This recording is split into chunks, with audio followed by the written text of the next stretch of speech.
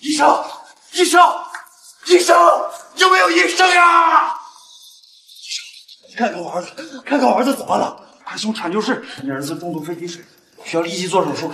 医生，你一定要救救我儿子，我就这么一个儿子。患者我们一定不用，你先去缴费吧。手术费大概需要10万元。啊！10万！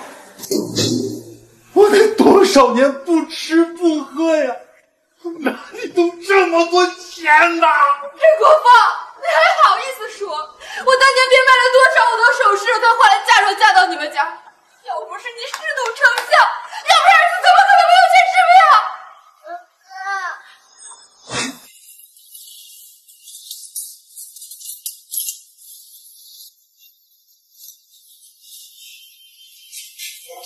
保险公司，我也付到哪儿啊？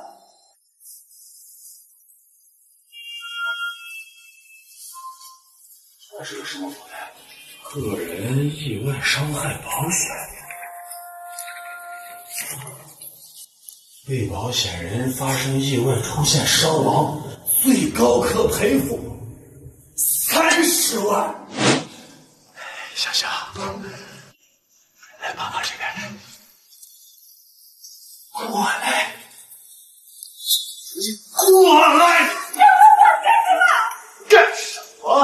当然是救我儿子！你还是人吗？香香也是你的亲生女儿。生女儿有什么用？到时候生了孩子，还不是别人家的走？你给我好好看着我儿子，等我制造好这个丫头，因为是死了加上之后，10万医药费就会到手，我儿子就要救了。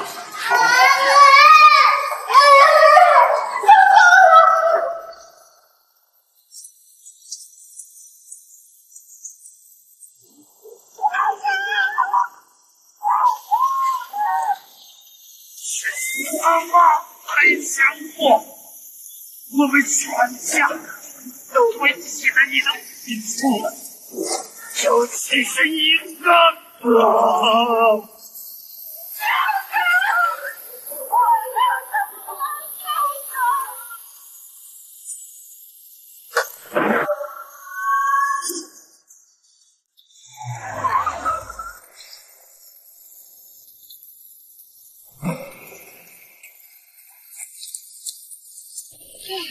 金花，我的宝贝万岁在医院，没告诉爸，我错了，快把我的女儿给带走！她要杀了小小跟趁儿之间，我求求你救救她！什么？梁静慧，任国芳，你把我的女儿带到哪里去了？生配强化确实是个没用的东西。下去当场断气！你给我记住，明天拿着保单去领钱，刚好给彻儿治病。这不可能！信什么？我就把他埋到医院后面。不信你去找呀，去挖呀！小小，哼！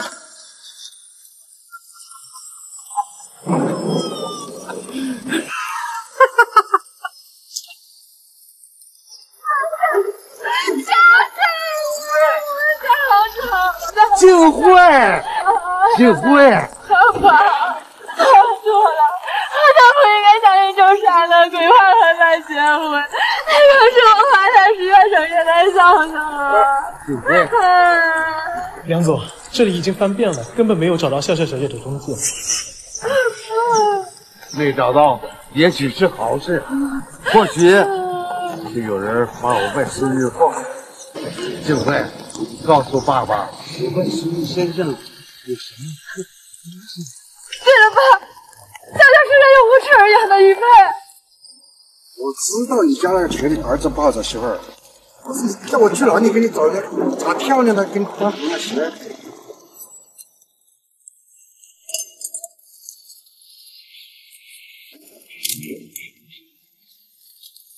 我给你们找到一个很漂亮的小女孩，马上来医院。瞧瞧你，瞧瞧这孩子长得真俊！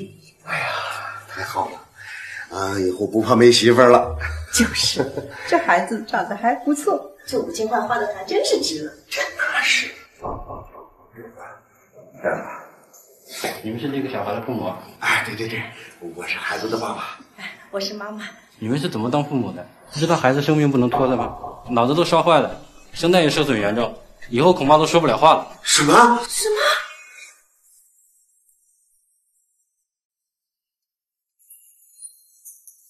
吃饭。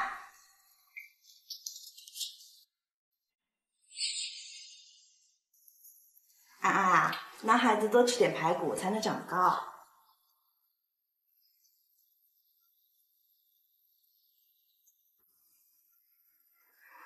小媳妇儿，给你吃。你吃什么吃？长一张嘴巴，只会吃。吃完了没有？快洗碗去。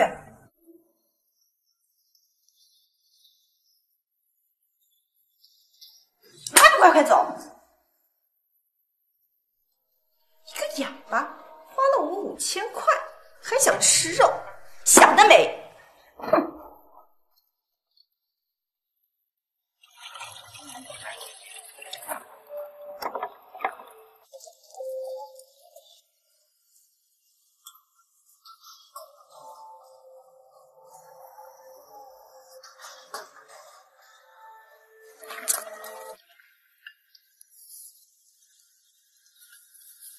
别哭了，完了我陪你一起洗。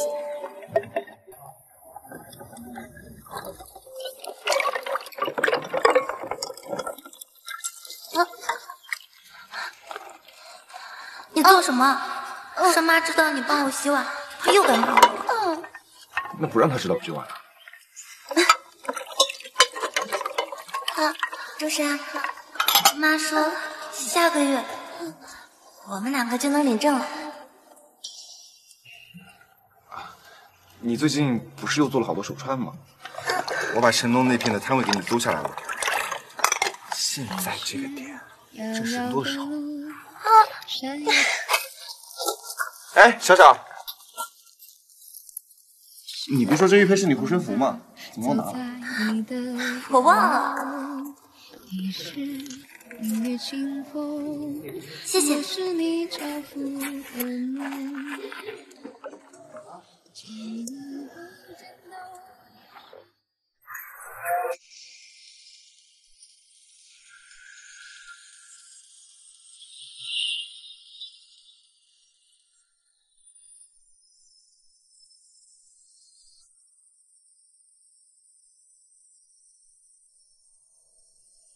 笑笑，这么多年，你到底在哪里？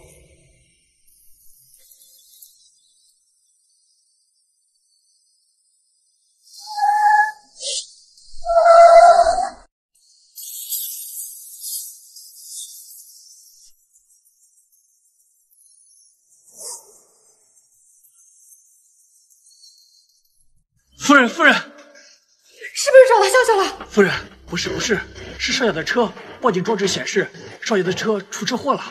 什么？他现在人在哪里？快带我去！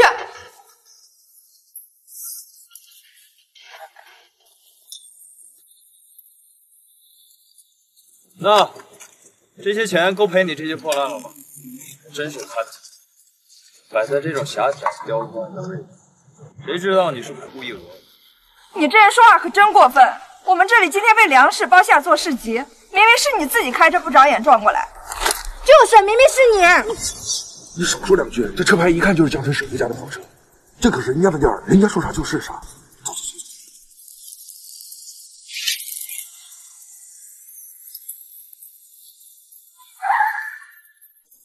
还有什么事？道歉。不会说话，还是个瘾。想让我道歉，你还挺有骨气的。但你可能不太了解我，我梁宇彻这辈子还没给别人道过歉。不道歉，那我就报警，让警察看看你需不需要给我道歉。道歉？好啊，你确定承受得住我的歉意吗？不是要我道歉吗？站那儿别动！开手！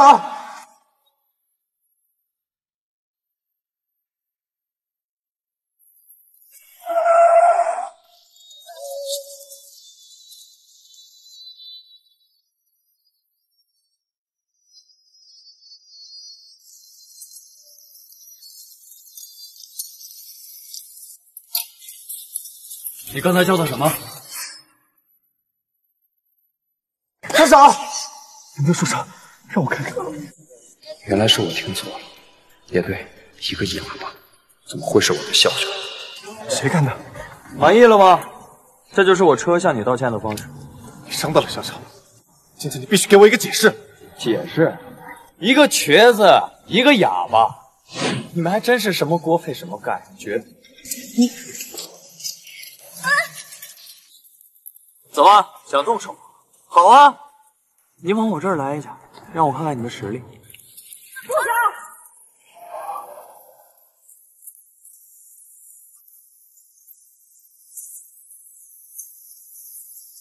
彻儿，你出车祸了，快让妈妈看看有没有哪里受伤。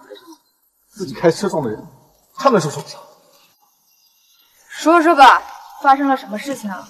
他开着车就……对对，发生了一点小误会，这个摊子摆的不是很正，就被车撞倒了。可是我明明付了摊位费，那说明这里是可以摆摊的。孩子自己开车撞人，还说这是误会。撞到了人，撞到的人在哪里？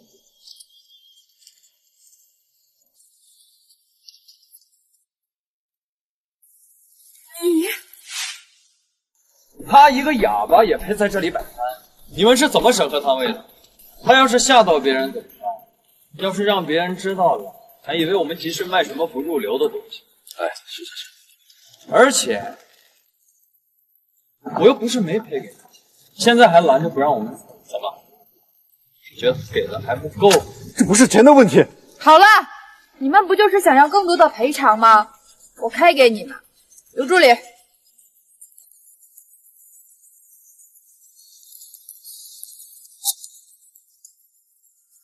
你不要钱，我们只需要一个公道。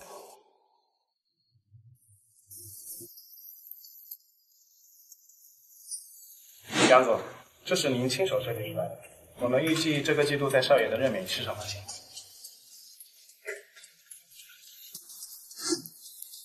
公道！你们在我梁家的集市上卖我梁家的仿冒品，我现在没有追究你们的责任，已经是很公道了。不可能，这明明是我的原创，怎么会是仿冒品？你们是不是误会了？这明明就是……这位可是江城首富梁家集团董事长，你们有什么可以值得我们污蔑的吗？就单凭这条手链，我们梁家可以直接报警。就这条手链，价值上万，就足以让你在牢里待上5年。5年？这是个小女孩，5年过去，什么都荒废了。你看，有没有什么别的解决方法？不报警可以，但是他不许再贩卖我梁家的仿冒品，也不许再出现在我梁家的集市。可以，这事我们都做得到。你先别急着答应，你刚才要打我，我可吓了。我可以不报警抓他，但你得给我跪道歉。他们太欺负人了，然而你不要跪，你让他们报警，我会证明自己不是仿冒。然而不要跪。傻姑娘，像他们这种人家，只要认定你错了，就会有千万种方法证明你错了。我相信你在人生就不欺负你了。我跪。你不可以跪，从小到大连妈妈都没有砍过你一根头发，你为什么要给他们跪？为什么要给他们跪？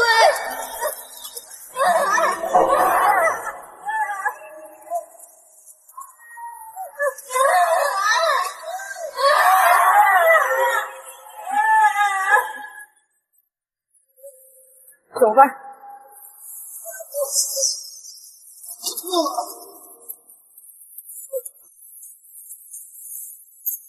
你这是干什么？以你的手艺和能力，一定要站上更大的舞台，不应该在这个年纪就背上仿冒贩子罪名。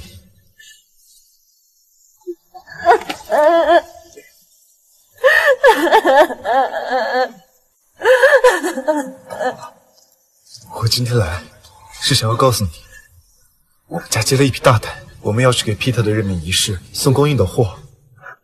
Peter 不是一直是你崇拜的大设计师吗？真的？还不快扶我起来！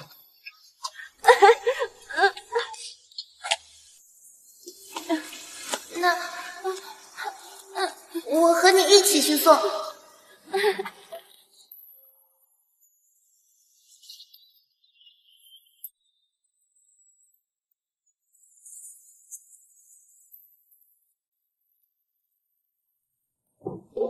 哥，听说你又闯祸了。哥，后天就是你的任免仪式了，今天又闹出这么大动静，这万一被有心之人抓去了把柄，去你任免仪式捣乱，到时候如果闹出了丑闻，那你……梁宇，记住你自己的身份，你只是不让外界知道梁家丢失了你找来的挡箭牌而已。我告诉你，你这个假永远成为不了真的，你没资格来讲。你干什么？就你这个设计，还不如外头一个摆地摊的广告贩子。梁宇，我告诉你，我妹妹5岁时候。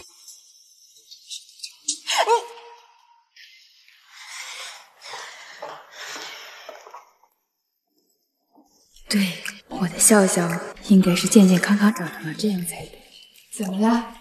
画了新的设计稿，来给我看看。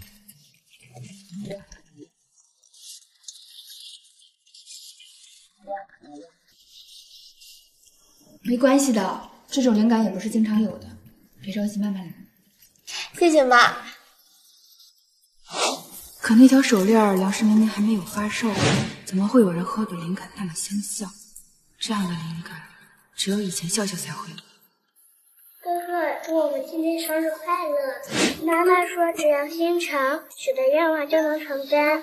哥哥，我偷偷跟你说，吹蜡烛的时候，我许的愿望是让哥哥好起来，以后陪笑笑一起过生日，一辈子都要陪在笑笑身边。以你的才华，后天的任免仪式本该是你的，但现在，笑笑，如果你还活着，请出现在哥哥面前，好吗？这点东西我一个人就可以了，你在这里等我就好了。没准今晚 Peter 也会来看看场地。你是这么喜欢他？他可是享誉国际的青年设计师，听说他人长得很帅气，设计也超棒，这样的人性格应该也会很好吧？行，那我就在这里等你，有什么事就给我打电话。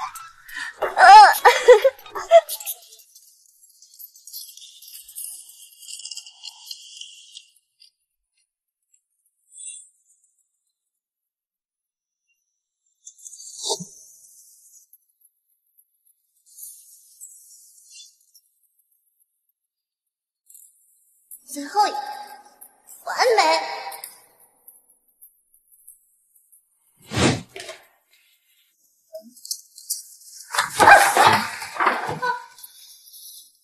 你学什么设计？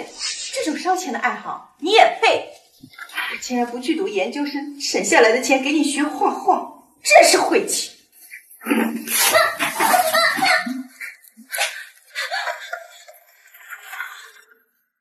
我是不是真的不应该学设计？只有信念使快乐真实。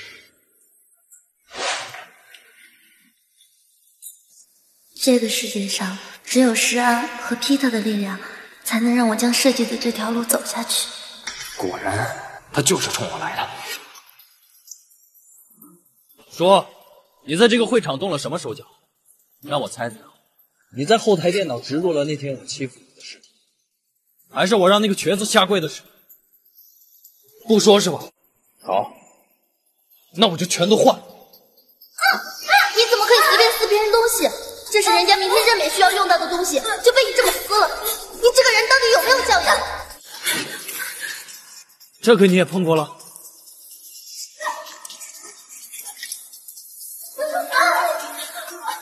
不要！这笔订单是我们家好不容易接到的大订单，如果这个橡皮塔倒了，以后绝对不会有人再相信我们了。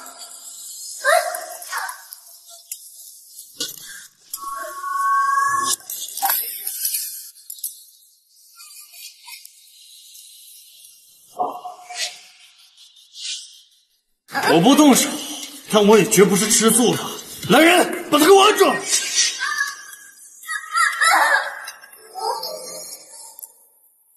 既然你这么喜欢酒瓶子，那我就让你喝个够。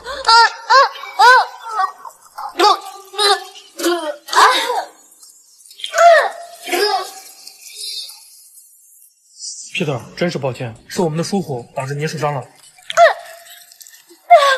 要是他这样的人，明天混进了我的任免仪式，造成了损失，你们谁来承担？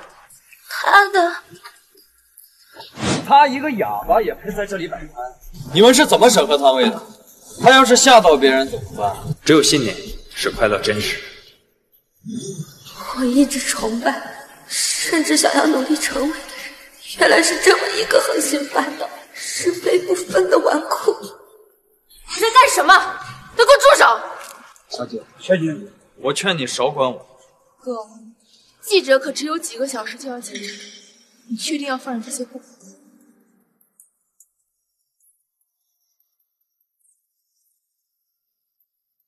来，我带你去擦擦吧。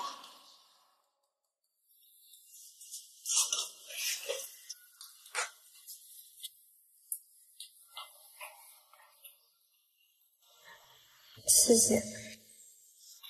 你也别怪我哥，他就是太在乎明天的任免仪式了。我们在哪儿见过吗？你看起来有点眼熟。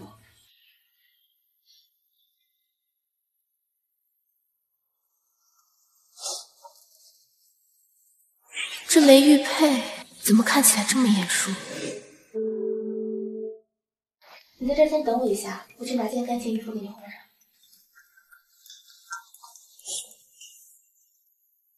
妈妈好想你啊，我的笑笑。你看什么呢？这不是我在高中中影看手机上看到的。你说什么？你刚刚在哪里看到的？快带我去！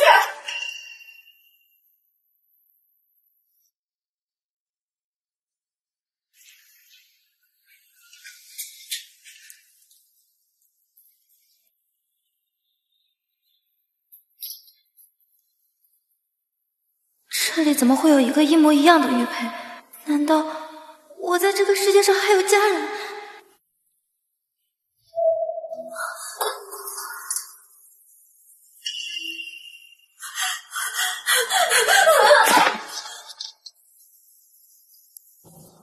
楼上怎么会？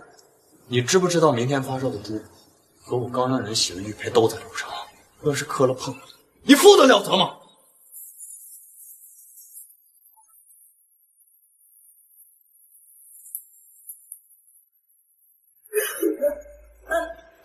笑笑，女孩子的衣服要穿好，可不能被外人看。好啦，今天的故事啊，就到这里了。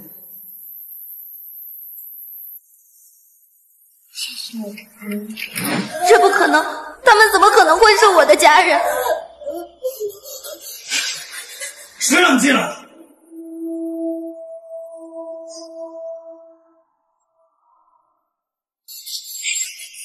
谁让你进来？说吧，臭哑巴，还想从我这儿得到什么？我说呢，你怎么仿得这么像？原来是找机会溜进来，偷偷剽窃样品。你就是个彻头彻尾的小偷！来人，你给我丢出去！这辈子都不许进属于我梁家的任何一个地方！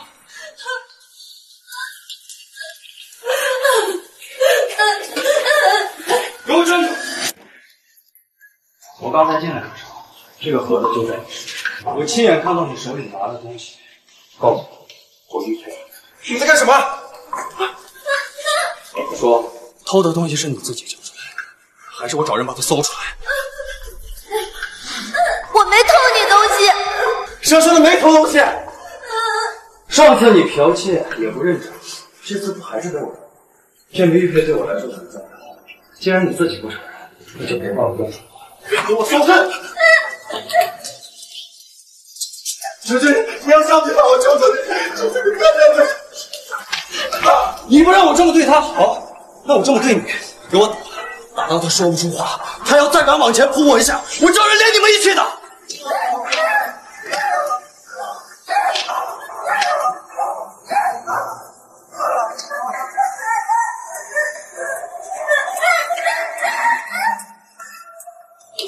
水肉心，出了什么责任我担着。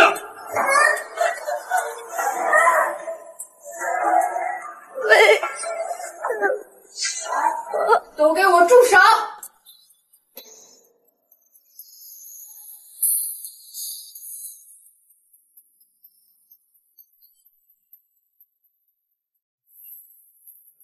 还要狡辩？证据就在这儿，你还能怎么狡辩？原来是他偷了车儿的玉佩，他根本就不是我的小小。小小，你妈妈没有教过你什么叫做自尊自爱吗？你妈妈没有教过你，有的东西你这辈子都不配碰吗？你记住，我们梁家的地方，不是什么猫猫狗狗都能进来的。经理，他们都是怎么进来的？一个个都脏兮兮的。夫人，他们是批的明天任免仪式的供应商。就他们这样的人，也配做我儿子任免仪式的供应商？马上端到和这家供应商的所有合作，今后想在我梁家的任何场合再看到他们。好的，夫人。不可以，周家不可以因为我失去梁家以后的生意。还不赶快把他们丢出去！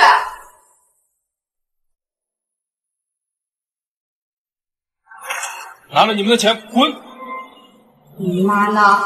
你妈妈没有教过你什么叫做自尊自爱吗？你妈妈没有教过你，有的东西你这辈子都不配碰啊！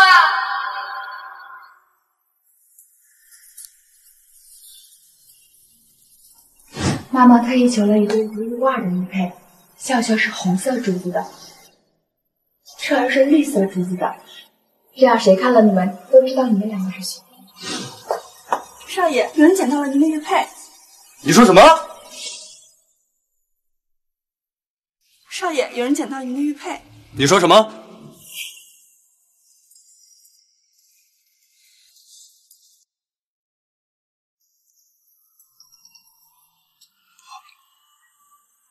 这不是我的玉佩，小小。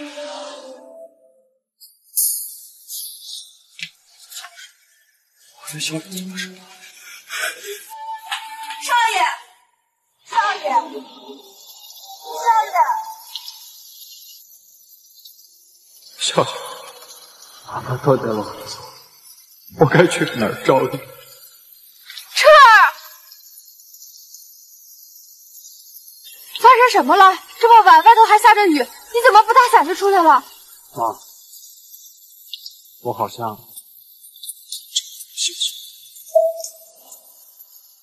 妈，我好像找到了消息。不，那个药，女孩有仿冒的前科，成为玉佩不一定就是真的。这件事还是等我调查好了再告诉爸爸吧，万一是个空关系。怎么了？发生了什么？没什么，妈，我只是突然想到了一个设计方案，一时兴奋就冲出来了。你呀，都这么大了，可让妈妈省点心吧。快进去吧。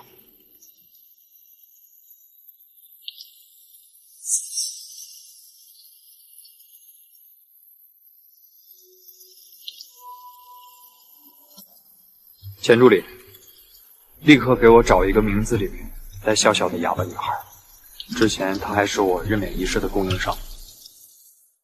你们家闺女可是得罪了梁家，要不是我这儿还有关系，你们以后啊就得被梁家封杀了。哎，对对对，多谢黄老板，这新一年和梁家的合作还有劳您了。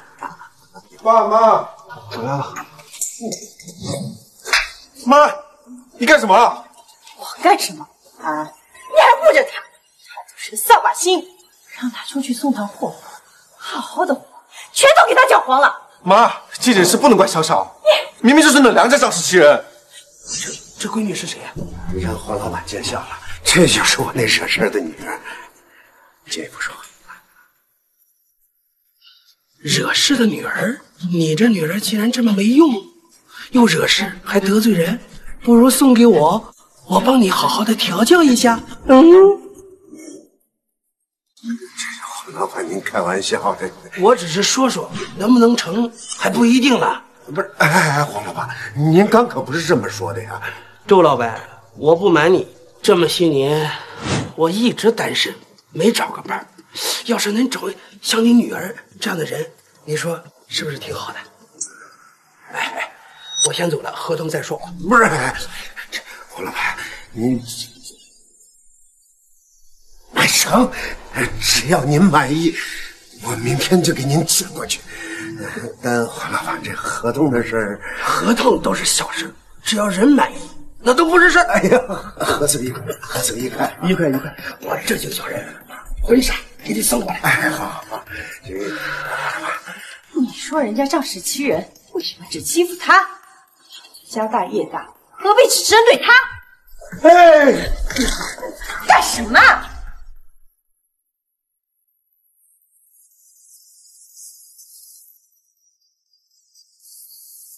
大人愿意出50万完成小阶梯的。少爷，我查到了关于那个女孩的消息。那个哑巴女孩叫周小小，一家人都住在杂货店后面的平房里。杂货铺离这儿大概4个小时的车。带个人立马跟我走。奇怪，这人在小小啊，都是妈妈不对，妈妈太心急了，都是妈妈错了，你原谅妈妈好不好？哎呀，是啊，小小，你看妈妈都道歉了，你就原谅她吧，啊！我就知道小小不愿意原谅妈，积怨已久。但小小，外面天黑了，你一个人出去不安全。如果你不想见到妈妈，那妈妈就不在你面前出现。哎，他演。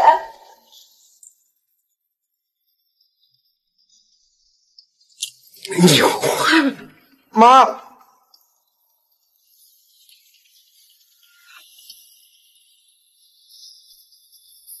我原谅你了。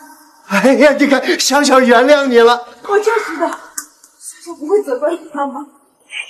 周夫人，你订的婚纱到了，我拿吧。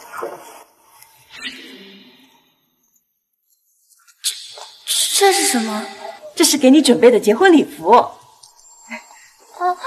这是给我的。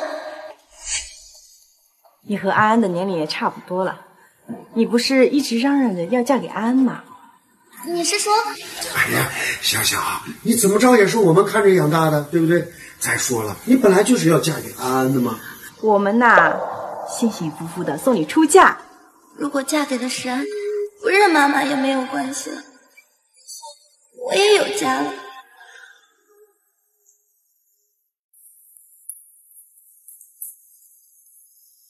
这里只有我的结婚礼服吗？啊，安安的礼服啊，已经送到她的房间去了。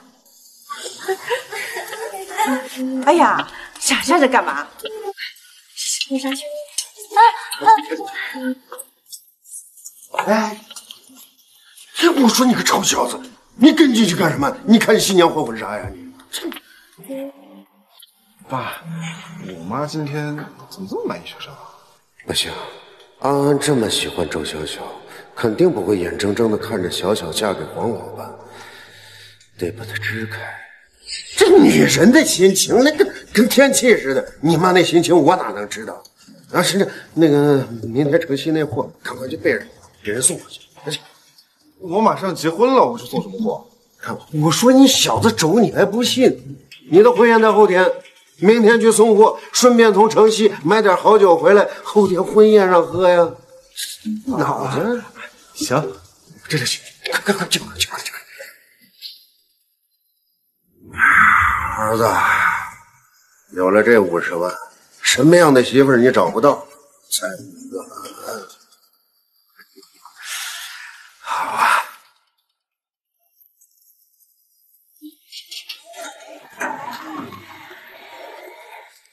老板，货给你放这了啊。行，轩儿，哎，你今天怎么还给我送货？怎么没回家呀？今天不是你妹妹的婚礼吗？我哪来的妹妹？就是那个叫周小小的呀，不是你妹妹吗？你还不知道这事呀？我今天给你爸打电话订货的时候，亲耳听你爸讲的。你爸妈把你妹嫁给一个城南看见小姑娘就走不动的黄老板了。什么？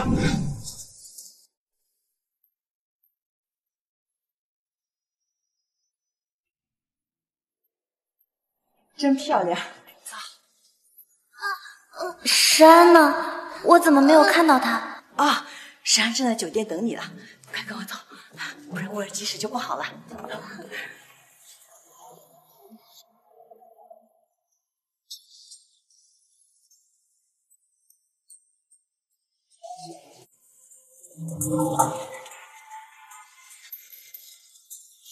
别说了，你们来晚了一步。今天大家女儿出嫁，全家都去万豪酒店了。万豪酒店，以周家的实力，他们家居然在万豪办得起婚宴。少爷，那我们还去吗？现在就去。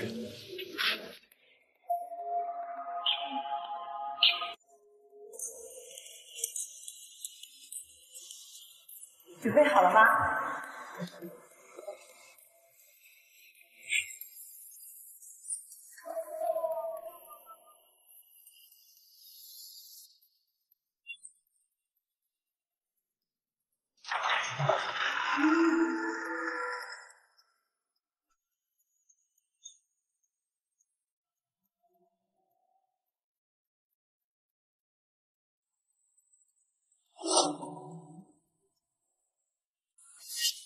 石安呢？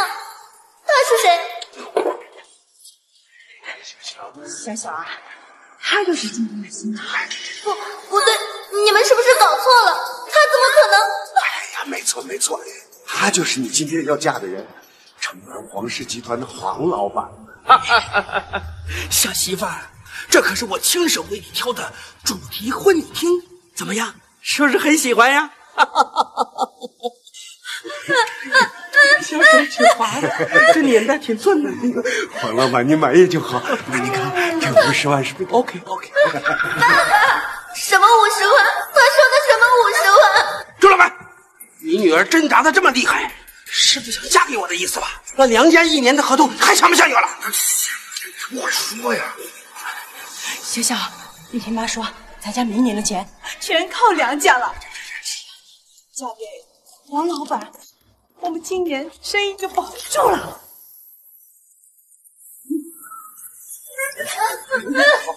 哎，你个死丫头，我钱都收了，你必须得嫁。别过来！你们都别过来！收住！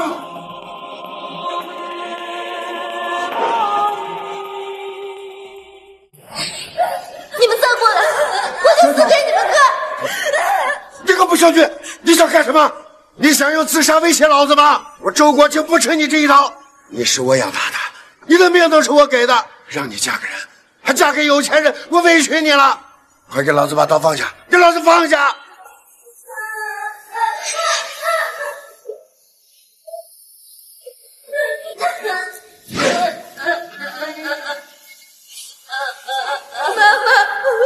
我求求你，不要让我嫁给他！我求求你！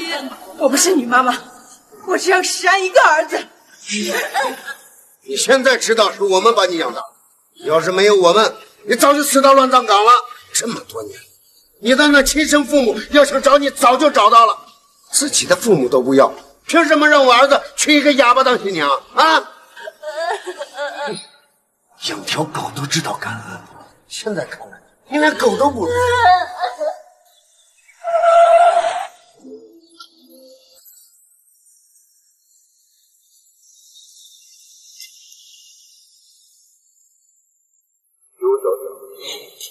道歉。这不是我的你会是我一直在找的笑笑。你要怪，就怪这辈子没有一个人真正把你当家人。黄老板，我这臭丫头还是清白之身还要跑，依我看呀，择日不如撞日。黄老板，您就在这儿把她给办了，这样她想跑也就难了，只能老老实实的跟着你啊。毕竟只有咱们两家联姻，这我们和梁家的生意才能更加牢固。好啊，那你们这就走，这就走。爸爸妈妈。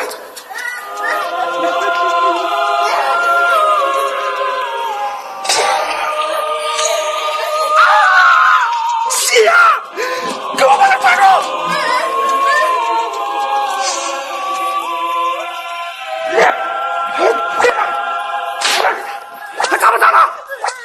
是啊，我可能看不到。都给我住手！我倒要看看，在江城谁敢动我梁雨彻的人！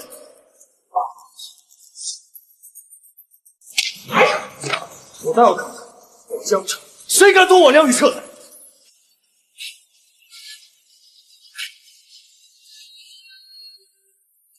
他们刚刚怎么欺负你的？梁少，这个事可跟我一点关系都没有啊！是他父母在逼着他嫁给我呀，跟我没有关系啊！把他给我拖出去！废了他的小半生，从今以后，不许再踏入江城一步！梁少，不要啊，梁少！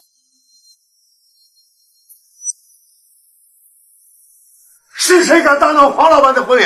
不想活了！我，梁雨彻，周国庆，你还有什么意见？梁雨彻是江城梁家的梁大少。周国庆，我倒是要问问，你们这么对周小小，他是你的亲生？听实话。这要是让他知道周小小是我们买来的女儿，到时候报了警说我们买卖人口，那我这辈子就完了。到时候报了警说我们买卖人口，那我这辈子就完了。我们少爷问你们话呢，没听见吗？小小当然是我们的亲生女儿。居然是他们的亲生女儿，难道她真的不是小小？不，有这么多猜想，不如直接给她做个鉴定，再确定她到底是不是我妹妹之前，我不能让她发生任何危险。你们本来也是要卖女儿，不如这样，跟我做个交易，把她卖给我。好好好，只要梁少您不介意就行。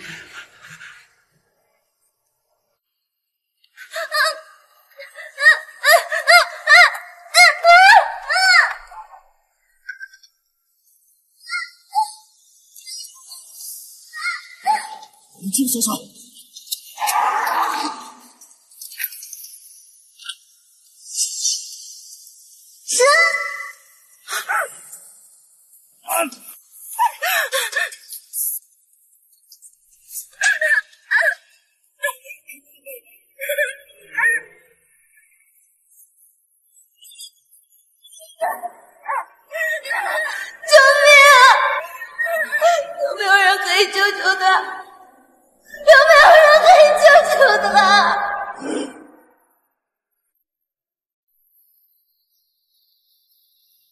他没有什么问题了，但是因为这次我们发现了他左腿先天性的巩膜炎，发展成了癌症。我们建议你们尽早手术，否则后期可能会造成高位截瘫。但是手术的费用很高，大概需要30万，你们好好考虑。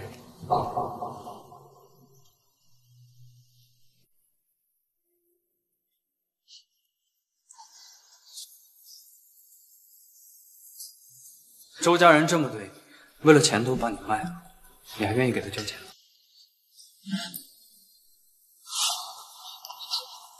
我知道周家没这么多钱，我也知道你喜欢设计，这样，我给你一个高薪的设计工头，你愿不愿意？他为什么会这样？他又想算计我什么？可是石安的病根本脱不了。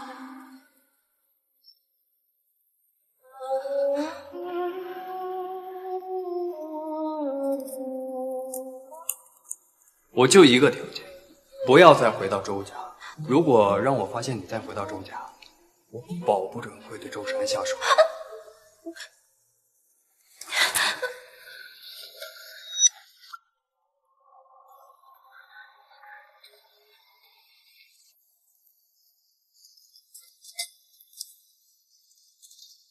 立刻去做定，速度要快。是。你到底是不是我的小姐？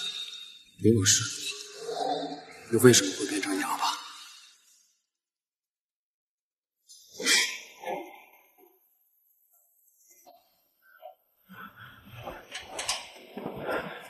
妈，你为什么要把小小嫁给那个黄老板？小小呢？小小他在哪里？你还惦记着那个哑巴？江城首富家的梁雨彻接走了那个哑巴，人家现在可是住着7星级的酒店，上下班都有豪车接送。周世安，你看人家还会搭理你吗？你对人家掏心掏肺，人家攀上高枝，一脚就把你踹了。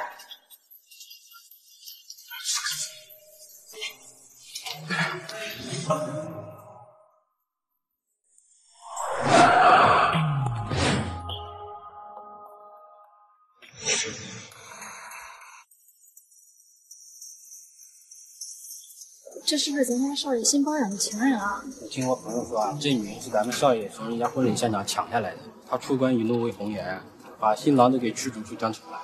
我也听说了，现在保镖都24小时护送，别提多让人羡慕了。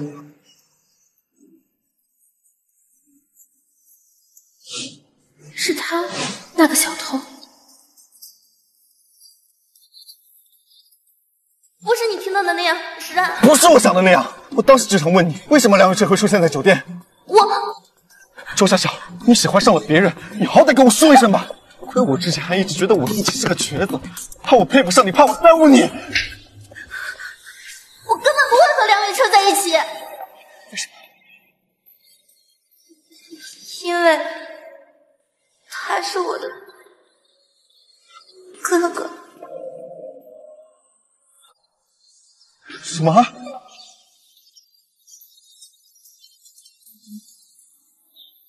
虽然我不想承认，但梁雨彻确实是我的哥哥。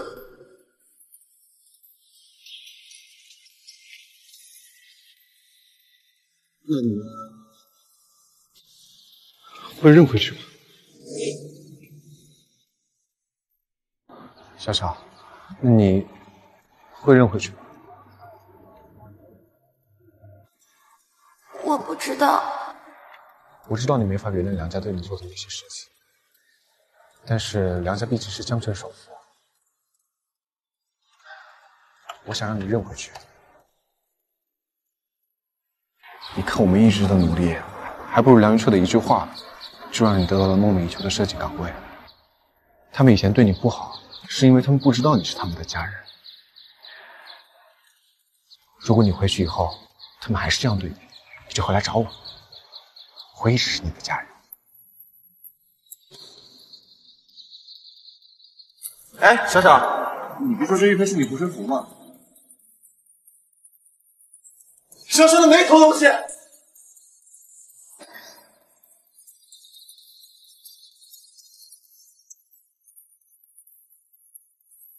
现在你的身体最重要，我送你回医院吧。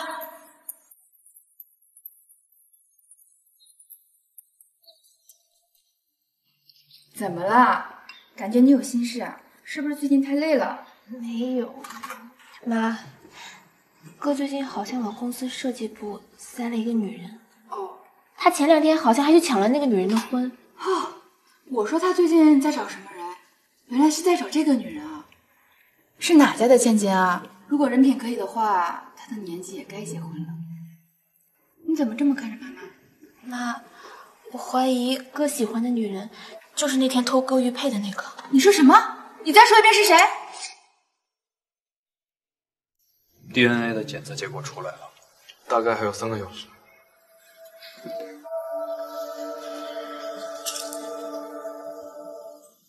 我现在非常不安，总感觉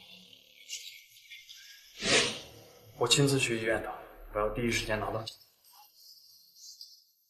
小小，有空吗？有点事找你一下。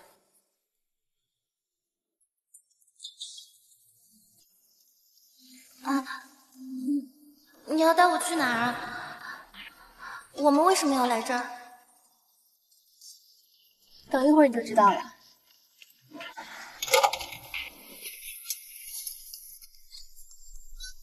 小姐，夫人说接下来的事情不太适合你。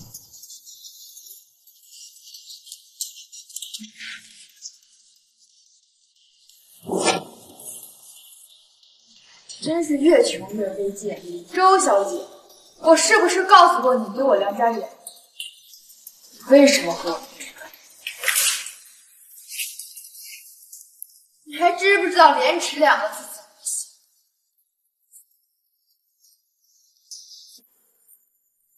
你是不是以为我儿子为你当众小婚，让你很有成就感，为你生气，把人逐出江城，你很得意？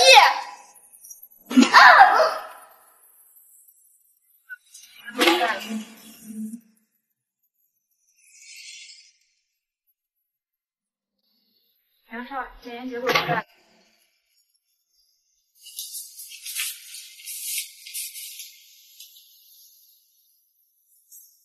他真的是笑笑，我终于找到了，谢谢谢谢。少爷，不好了，周小姐被夫人带走了。带去哪儿了啊？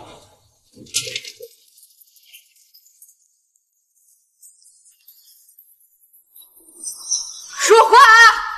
我怎么忘了？你是个哑巴。那你是怎么勾引我儿子的？怎么是做错了还不让人说了？这个眼神看着我干什么？还不知道错？我想起来了，当初你早闹偷东西的时候也是这么犟，非要我动真格才知道错，那我就不和你计较。这种脸皮厚的人，不把他打疼，不知道病不怪你。给我用力的打！如果你知道错了，就把头磕在地上，我就明白你。这就是你和我梁家的差距，梁家不是能惹得起的。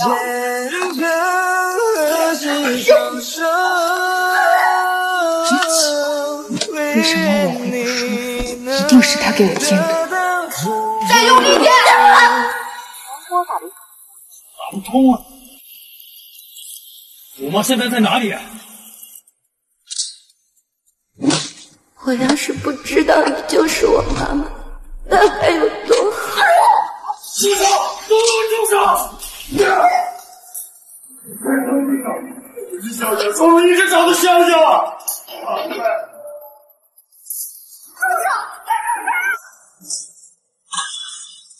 我知错了，我坐在不该望向你的人中，哪怕是一点点的心酸。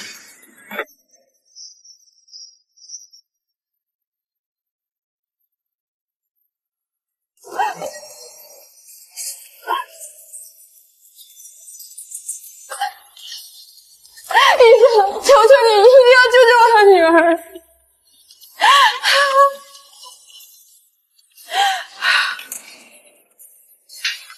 妈，都是我不好，都是我不好。确实都是你的错。要不是你，小小的根本就不会在里面。不对了，你又是以什么立场在这说风凉话？要不是你们黑心大佬骗我是这个家事，我们验了这么久的 DNA。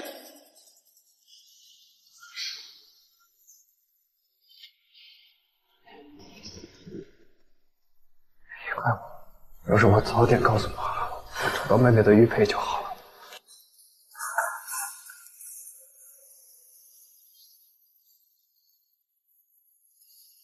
笑笑是红色珠子的，你妈呢？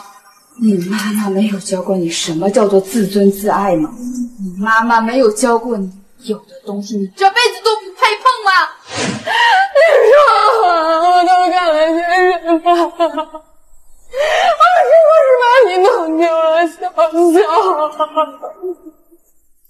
笑笑，妈妈知道错，都是妈妈不好，笑笑，你一定要平安无事啊，笑笑，只要你平安无事，你想怎么惩罚妈妈都行。你想要我的命，我都给听到了呀，笑笑。医生，我儿子怎么样？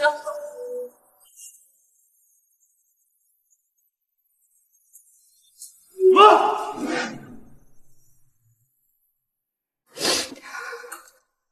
杨夫人，虽然病人抢救回来了，但是什么？但是腹部因为受到了重击，这辈子恐怕很难怀孕了。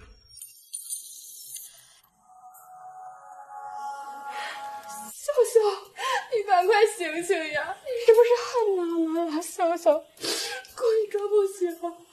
梁夫人，病人还需要静养，您还是稍微安静一些。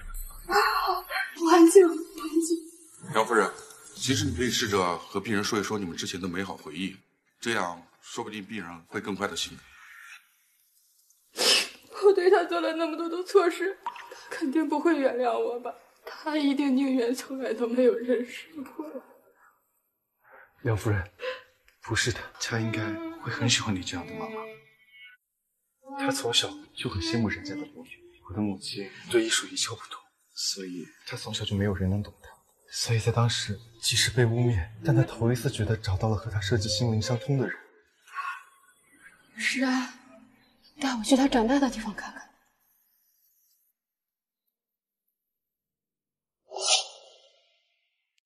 小小每天都起得很早，一般他都是第一个来开这扇门。等等，我亲自来。你谁呀？为什么要推我们家的门？妈，这是小小的亲生母亲。这小哑巴的亲妈看上去还挺有钱啊！啊，原来是小小的亲生母亲啊！快请进。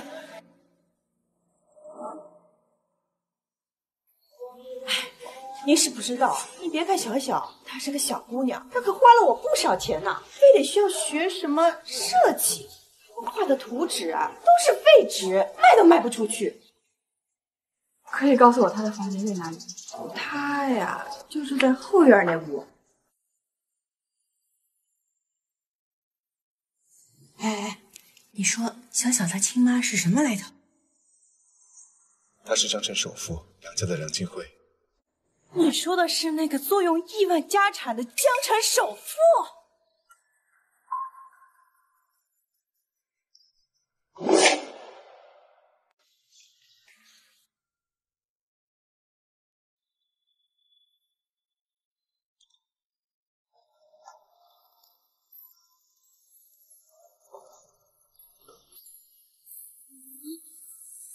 原来在你身边的这段时间，你可以成长得这么好。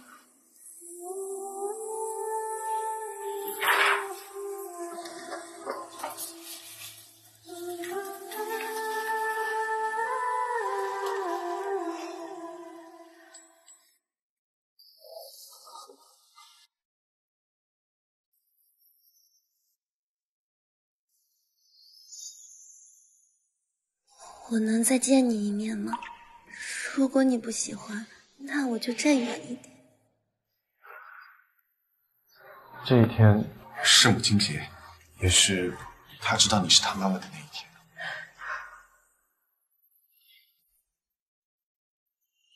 您是懂设计的人，自然也知道杨菊梗的花语。杨菊梗，他表着无尽的思念，是无尽的思念把我们又带到了一起，可我却又亲手将他给骗了出去。或许这就是你们的心有灵犀吧。可我当着那么多人的面羞辱他、欺负他、对不起他。是啊，他这些年都究竟经历了什么？他以前是可以说话的，尤其是在叫妈妈的时候，声音很好听、很甜蜜的。我们在医院见到他的时候，他因为淋雨发烧，导致声带受损。我们许的下都会记得你的母亲，尤其是一个个。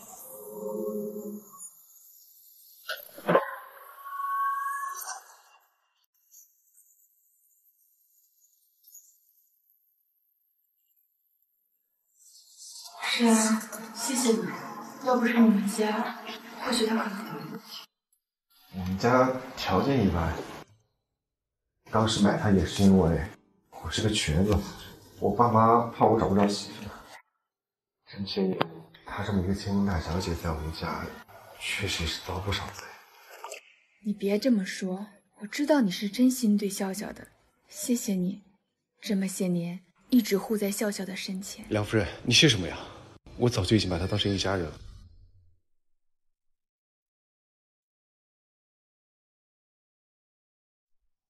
来人！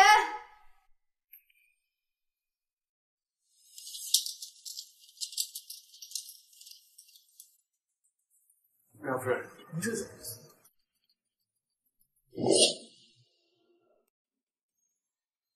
我来的匆忙，车上只有这些，你不嫌弃的话就先收下，毕竟你们家养大笑笑也不容易。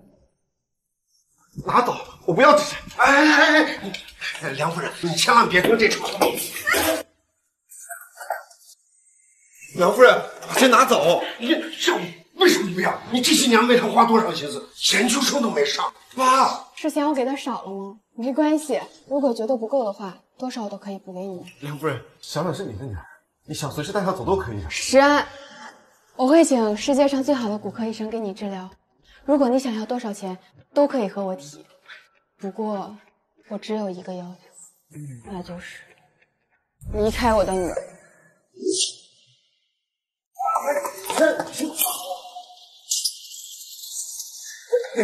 你这是干什么？到底是干什么？你知不知道那是多少钱？我就不能拿吗？我养大周笑笑花了多少钱，你知不知道？这些钱足够给你娶几个媳妇儿的。是啊，我知道你的腿很严重，我会给你找最厉害的医生。我的笑笑配得上这世界上最好的一切，你也知道你。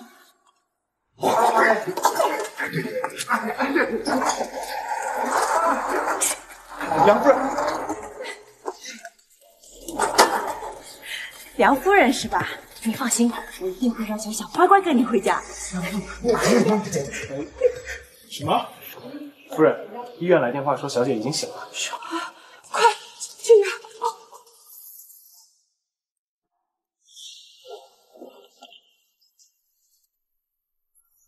你醒了？你渴不渴？要不要喝水？那你要不要吃苹果？我给你削。你要是不想写字的话，我现在也可以给你一些手语。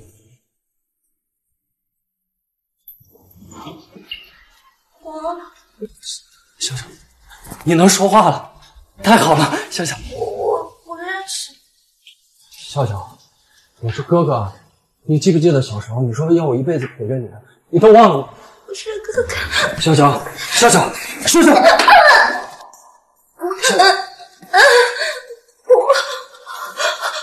我怎么了？你伤到了子宫，可能这辈子都没有办法当妈妈。笑笑，我不知道，笑笑，笑笑。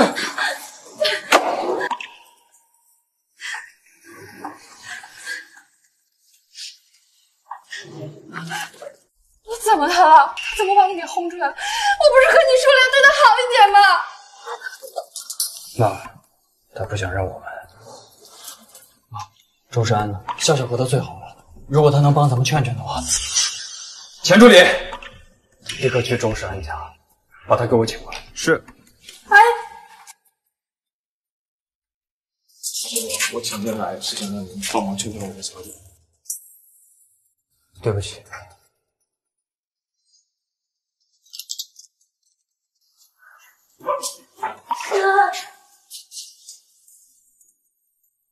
你可以说话了。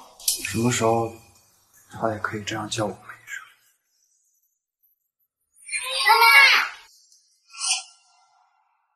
妈妈，你的腿还没有好，你怎么可以乱跑？我没关系，对我来说，你才是最重要的。我想回家。可是你的伤还没有完全好。我已经好利索了，回家。笑笑，梁夫人，我不是梁玉香，我是周小小，而且公司的工作我已经不打算做了，工资就用来抵医药费。是啊，我们回家。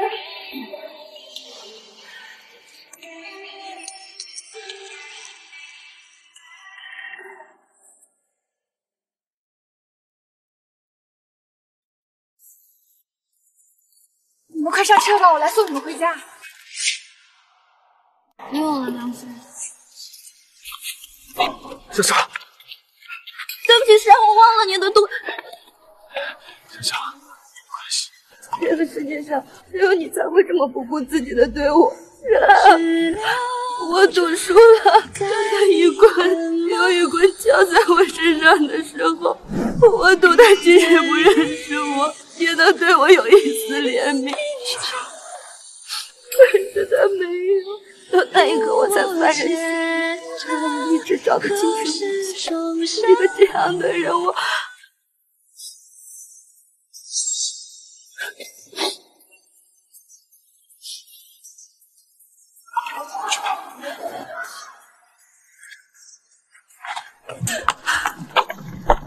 哎，你这小孩怎么回事？知不知道自己撞了什么人啊？当年祖丢的笑笑就是这么大，如果没有周家，夫人，你买花吗？小朋友，你的花我全买了，快黑天了，赶快回家吧。你也不用跟着我了，把他送回家吧。我。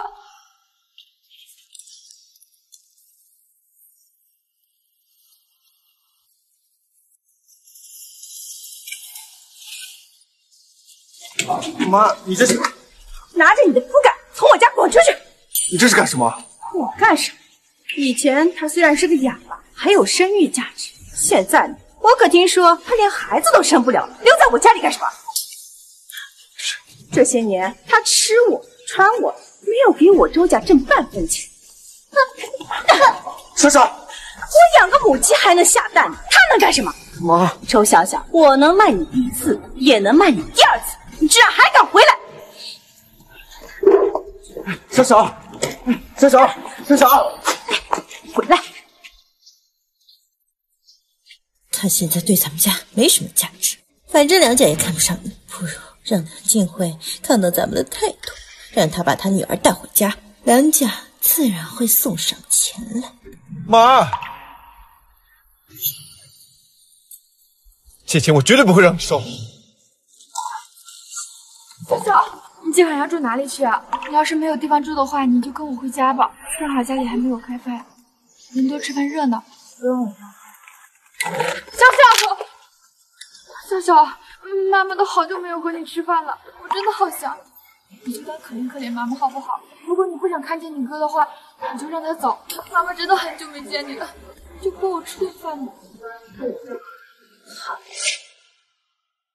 好，这次妈妈看了一定会很满意。来，都注意一下啊！你们两个去买排骨，你们两个去买巧克力口味的蛋糕，都听清楚了吗？走吧。赵叔，哎，是发生什么事儿了吗？怎么晚餐准备的这么丰盛？我也不知道，或许夫人想给小姐一个惊喜吧。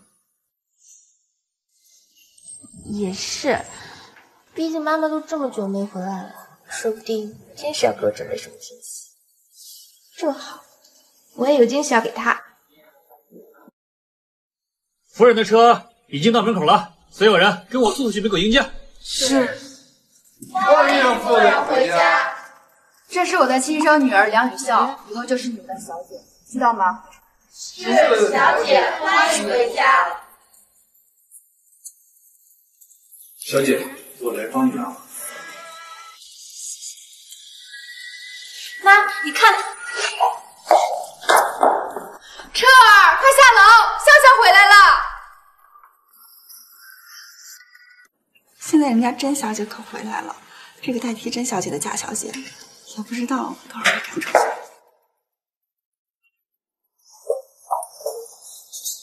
什么事情？彻儿，快下楼，笑笑回来了。什么？笑笑回来了，在哪儿呢？笑笑，妈妈给你炖了你最喜欢喝的乌鸡汤，我去拿。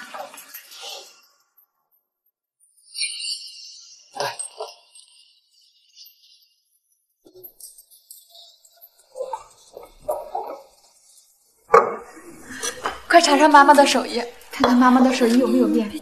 笑笑，你小的时候最喜欢吃的，来，多吃点。我吃好了。笑笑，要不留下多住几晚吧？你要是不喜欢的话，妈妈不拦你。可是妈妈都好久没见你，我好想你。妈妈给你准备了好多东西的，快跟妈妈去看看。那个赵叔，你让厨房先把菜关着。原来从那天从来不让我进的房间，是给他的。笑笑，快进来！这是你小时候最想要的房间，妈妈特意找人布置的，还有你最喜欢的公主床。时间过得太久，我早就不记得。笑笑，你看，妈妈这些年一直也没有忘了你。这是你以前最喜欢妈妈一个高跟鞋的品牌。可是妈妈现在也不知道你穿多大的鞋。没关系，妈妈已经买下了这间公司，如果这双不合适，我们可以叫他们再送。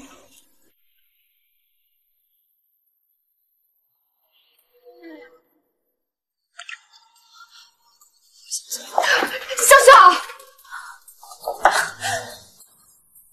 妈妈知道做错了很多事情，可是你好歹给妈妈个机会，哪怕一个赎罪的机会也好。我就是想让你留下来，哪怕是陪我几天就好。笑笑，快看看好不好看？好看。等以后，妈妈给笑笑买更多漂亮的小东西。妈妈是这个世界上最好的妈妈，笑笑最喜欢妈妈了。这几天也好。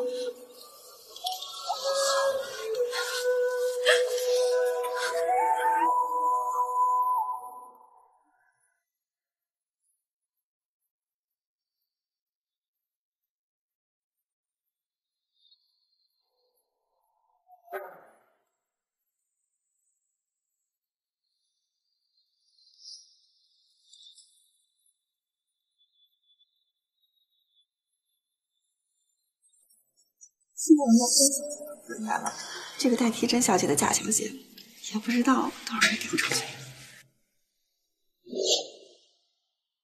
妈，你为什么要跟周山那么说？我不那么说，我怎么说？难道我真让那周世安娶了笑笑？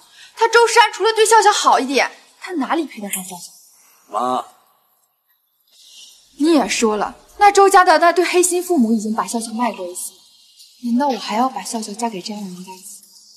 周家的父母知道咱们家有钱，怎么可能还会对笑笑不好呢？像他们这样的人家，随便给点钱打发打发就是了。彻儿，结婚是两个家庭的事情，我们现在能护得住笑笑，那万一以后有一天护不住了呢？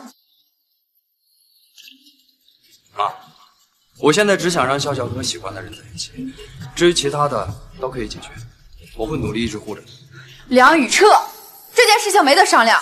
笑笑是我的女儿，是梁氏的千金大小姐，她配得上拥有这世间最好的一切。我不允许她以后的生活有半点瑕疵。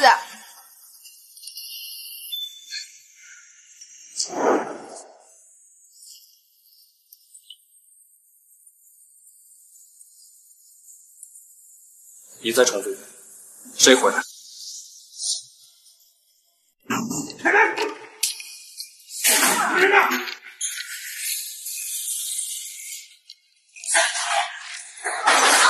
别来无恙了！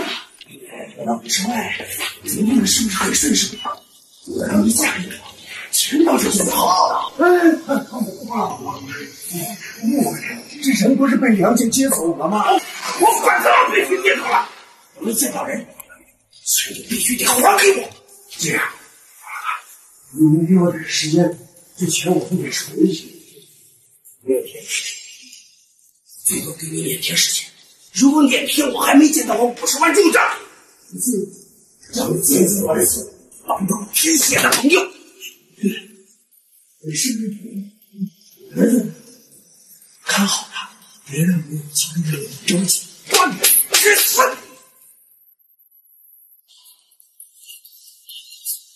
怎么办？150万全都拿来进货了，一点钱都没有。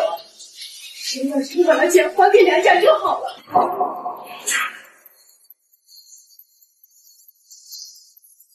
更加继续下去，铤而走险了。我到底要不要继续在这里工作下去？梁尝试是最好的珠宝设计公司。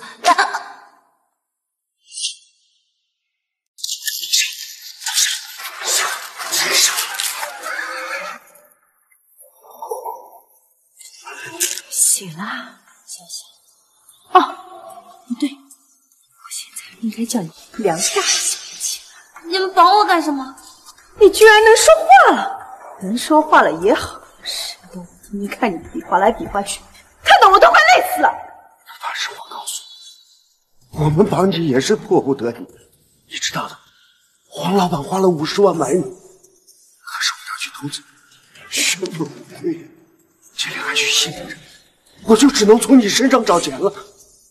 我不信你们没有拿梁夫人的钱，我亲眼看到他助理给了你们1箱现金，那里面不可能没有50万。我也想知道里面有没有50万，是1分钱全都还回去了。原来这个世界上真的有人不会被金钱所打动。周小小，你知道是为你付出了多少吗？我已经打电话给梁大少，这50万从你身上讨回来。少爷，咱们不报警吗？他们不让报警，否则小小会有危险。这样，你在门口守着，如果10分钟我还没出来，你就冲进去。那你可能要失望。你什么意思？他是不会来的，不听任何人解释，就那么开车撞向，他就是他的车向你道歉的方式。不听任何人解释，当众扒下你的衣服，就为了证明他说的是对的。像这样，怎么可能会听你们的话来救我？谁说我不会来？谁说我不会来？你们要是想要钱，完全没必要做到这样。我母亲已经把名片给你们了，只要你们给她打电话，想要多少钱，她都会给你。你放屁！我已经打了10几个电话了，全都被一个叫梁玉燕的给我挡住了。他根本就不会让梁静慧那个女人接我电话。梁雨嫣还真是成事不足败事有余。钱现在就在这儿，你们只要了50万，但我带了100万。我现在可以带我妹妹走了吗？不行，这儿有个账号，你给这个账号打50万。为什么？照他说的做。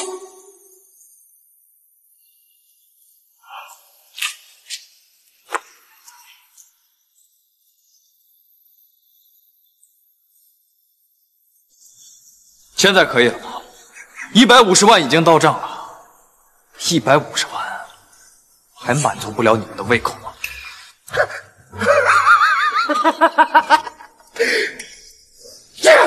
你干什么？你以为我相信你们不会报警？我们进了监狱，我儿子这一辈子都会被我们耽误。与其这样，我就让知道这个秘密的人全都死，全都死。你为什么要来救我？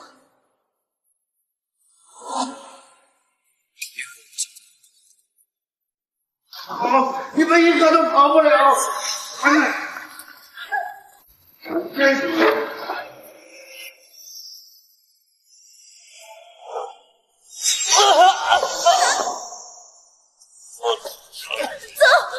你是真笨蛋吗？我开车撞你，当众找人扒了你的衣服，你还回来救我？你快走啊！要走一起走，要走一起走。快带他走，走啊！走！走！哥哥这次把命还给你。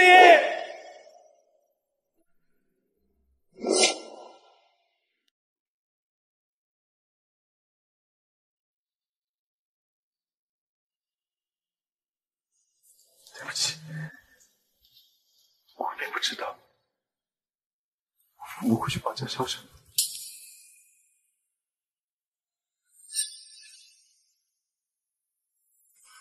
一点点，就只差那么一点点，我刚和那个周小小就要葬身火海了。这一切都要拜你周家所赐。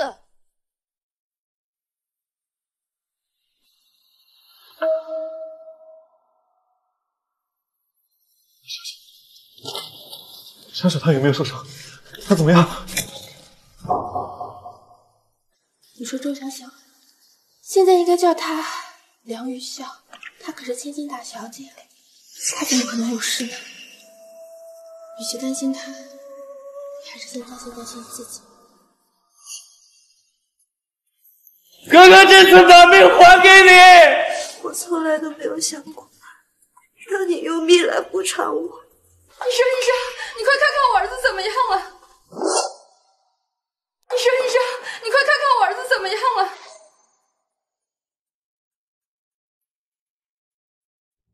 梁少爷右腿压的时间过久，加上吸入能量过多，到现在还没有醒。具体什么时候醒，就得看梁少爷自己。谢谢医生，谢谢医生。对不起。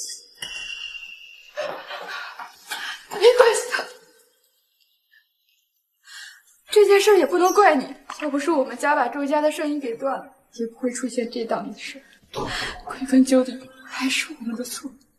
你哥哥其实真的很想你，他小时候到处喊着要找你，要不然我们也不会把雨嫣给带回来。可是有的人天生就是不能被人代替的，所以这么些年他也没有接受人。梁夫人，这边有一些关于梁少爷用药的事情要交代你一下。来了。只要你现在醒过来，我就原谅你，哥哥。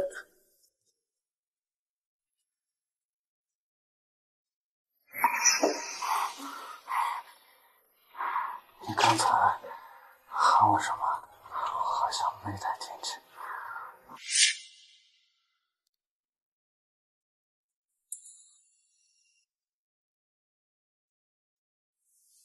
4十年，男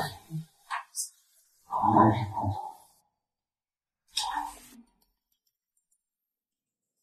你哥哥其实真的很想你，他小时候到处喊着要找你，要不然我们也不会把雨嫣给带回来。可是有的人天生就是不能被人代替的，所以这么些年他也没有接受人。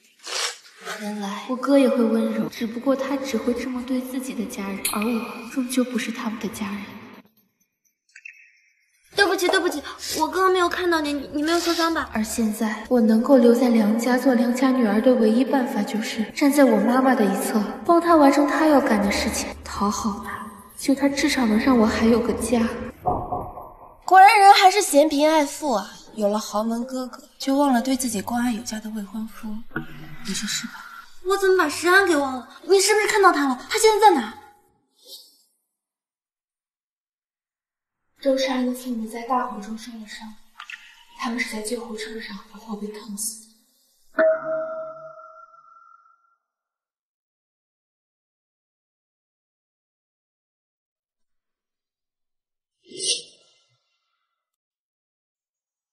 周小小，周世安的父母这么对你，你居然不生气？这是我和他之间的事情，还轮不到你插手。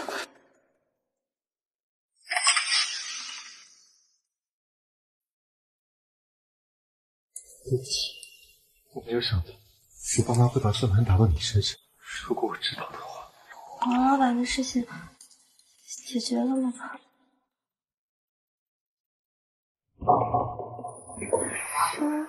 解决了。在你妈把你和你哥哥一起救出来的时候，你妈第一时间就报警了。黄老板已经被绳之以法，不用再担心了。至于你家里里里外外150万，我会还给梁家的。周石安，你在说什么？周石安，你是不是怪我了？周石安，我们是不是没有以后了？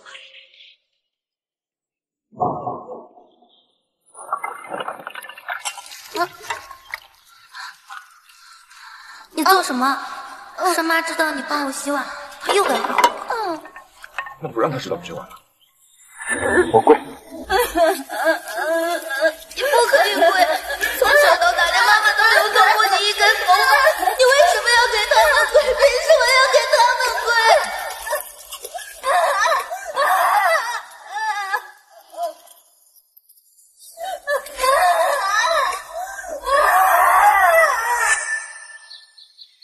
会是你的家人。你明明说过，我一直是我的家人。周深，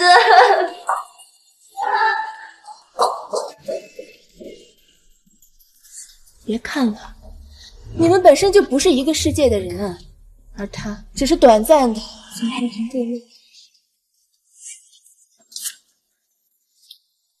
我妈的意思。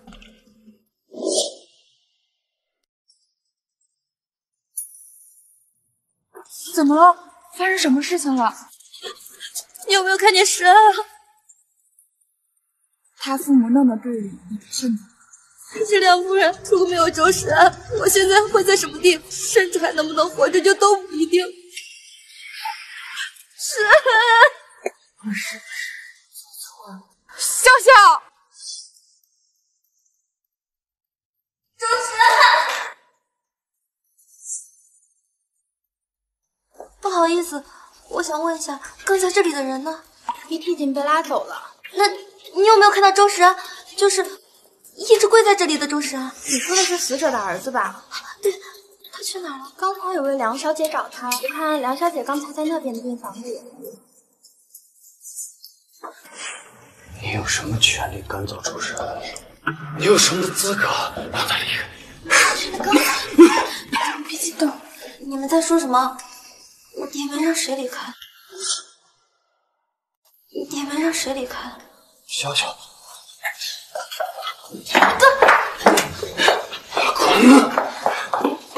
是不是不管我怎么，你从来都没把我当做妹？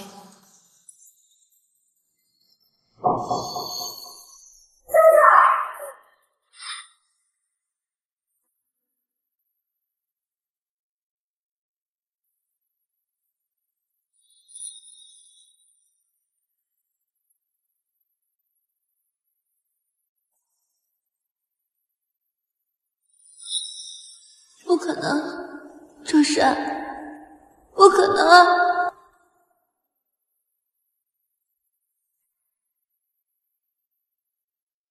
周深，周深，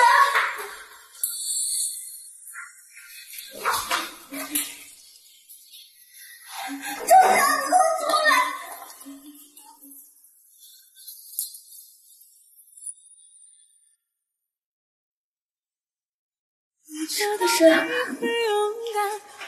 周深。周深，我做一辈子的家人，还是说我把你弄丢了？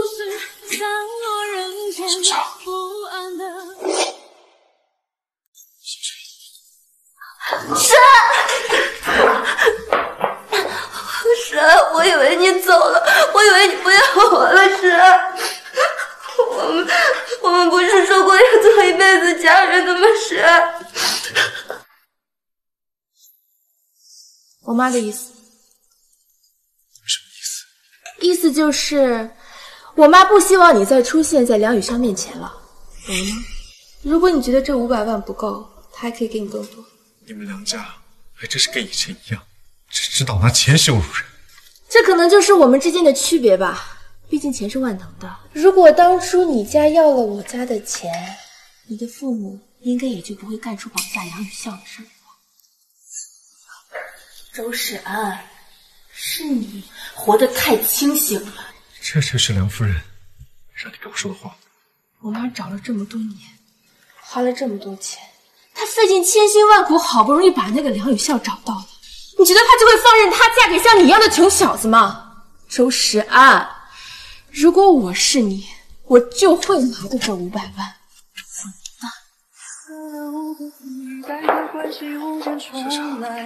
我就说，笑笑，我是来跟你告别的。你在说什么？也是和你做家人。不对，还是你怪我了是不是？是不是因为爸爸妈妈因为我去世的事情，也怪我了是不是？可我也是无辜的，我也不想这样。你没听清吗？梁少，让我再给你说一遍，我不想再成为你的家人了。对，是。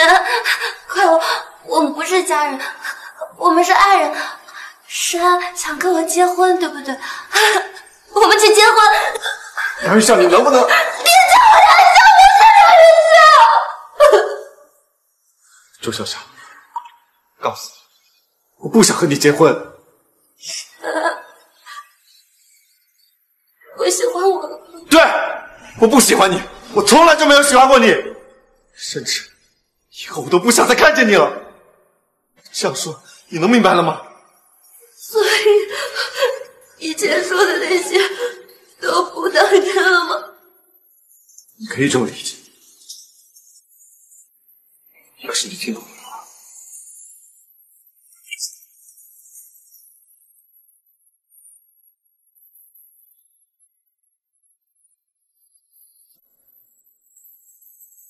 周思安，你说过再往前一步，我就信了你今天说的这些鬼话。我们之间再也没有任何。还不明白吗？你和他根本就不会有未来，你在未来只会拖他的后腿，成为他最狼狈的累赘。四后请求你不要再来纠缠我，听明白了吗？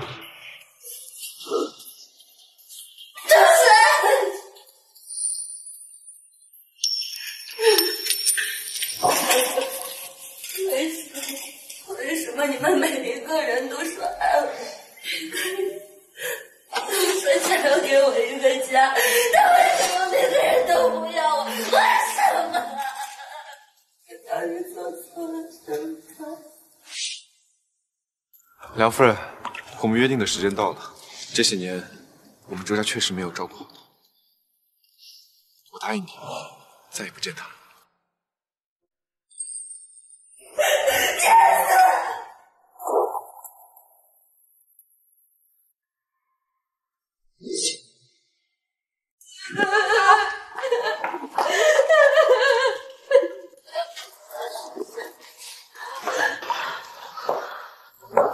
我问你，是不是和周世安说了什么？笑笑，你先冷静下来，你听妈妈说。我问你，你是不是和周世安说了什么？是，我说了，以他的身份，以他现在的社会地位，根本就配不上你。我说错了吗？你如果嫁给这样的周世安，只会让梁家成为一个笑话。梁夫人，可我不这么觉得。笑笑，妈妈当初也和你一样，为爱情无限憧憬，甚至不惜为了和你爸在一起，我和家里决裂。可我到最后换来了什么？我换来了一个赌鬼丈夫，我还以为这个赌鬼丈夫丢了我的亲生女儿，让你一个人在外面受了这么多年的苦。够了！你难道要把自己认错人的错误加在我身上吗？你不觉得你这样做很过分吗，梁夫人？笑笑，他周世安到底给你下了什么迷魂药？他没有给我下任何，我也不知道会不会变成你们口中所说的那种，但至少我知道他是我真正的家人，可维护，相信。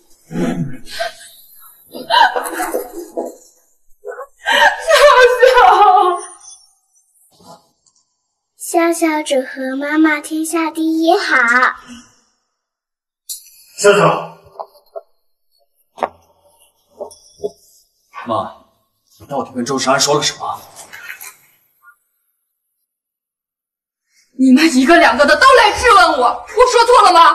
他们周家把笑笑留在身边当保姆养，周山哪里配得上和笑笑在一起啊？我只是不想让笑笑承担我的负责，我有什么错？妈，笑笑不愿意回来，不就是因为他吗？再说我又不是没给他钱，那些钱够他一辈子的花销了。如果他拿了钱还敢再回来找笑笑，不介意让他周山一辈子都回不来江城。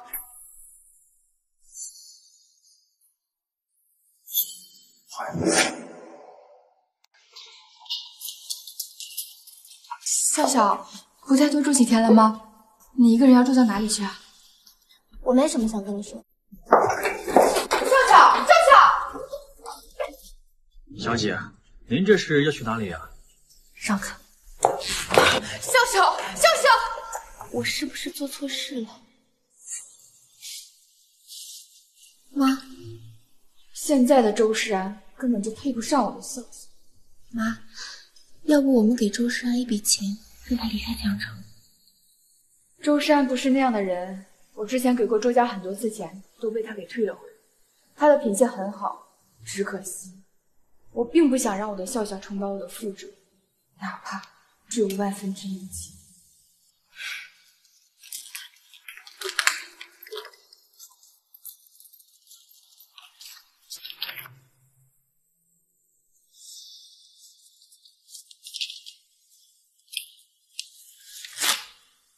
等他出来，把这个给他。我知道他是高材生，我只给他1年的时间。我在国外给他找了最好的骨科医生。如果1年之后他并没有拿着这份启动基金干出比肩粮食的事业，那就不要再回来找我的笑笑。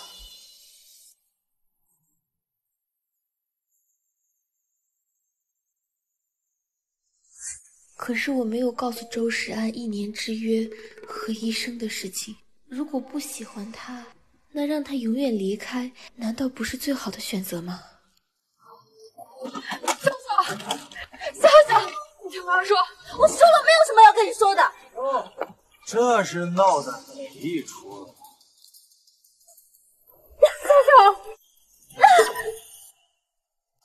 笑笑，这不会就是当年我捂死的女儿吧？居然还活着！可以呀，梁静慧，她居然被你们找到了啊！你来干什么？我来干什么？哼！郑国峰，这里不是你该进的地方。我不该进。当年为了给彻儿促钱治病，我捂死了这个女儿。你们梁家立刻就报警把我抓了进去。可是，一直以来，我们2个都没有办理离婚。现在我出来了，自然要来梁家，好好的享受享受荣华富贵。郑国峰，哎呀，我说你也是呀，梁静慧。你当年要是早点告诉我，你是江城首富的千金大小姐，我早就住上这富丽堂皇的别墅了，当年也不至于亲手害死我的女儿。来人，把他给我拦住，不允许他再前进一步。先生，这是私人宅邸，你不得乱闯。不得擅闯！我是你们梁董事长的丈夫。先生，再动我一下试试？你信不信？我现在就给那些媒体打电话，告诉他们你们梁董事长背信弃义，抛弃糟糠之夫。你以为我现在还会相信你的话吗？我今天就不信这个邪了。管家，把他给我扔出去！哎，梁静慧，你就不怕我告诉媒体之后影响你们公司的生意吗？你还不如现在把我请进去，让我好好的享受生活，我就不会把那些丑事说出去。我梁静慧行得正，坐得端，这一辈子只对不起我的女儿笑笑。